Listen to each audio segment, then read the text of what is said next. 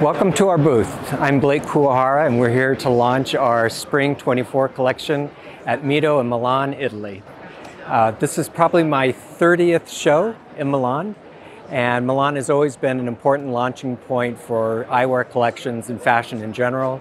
And this season we're launching the spring collection, which is based on a frame within a frame. Our concept is always to be elegant, sophisticated, modern, and using architecture as our inspiration.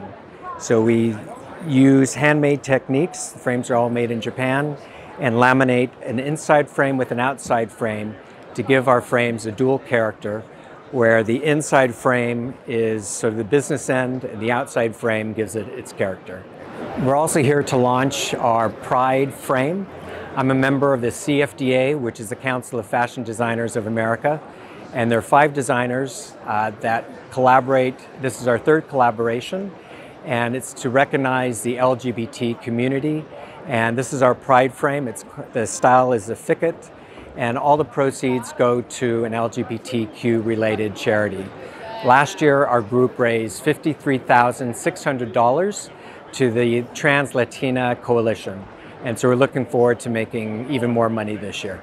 Well, today's the first day. We've had a great start to the show. We've been busy. We've had a lot of interest and enthusiasm, and it's great to see that the industry is alive and well.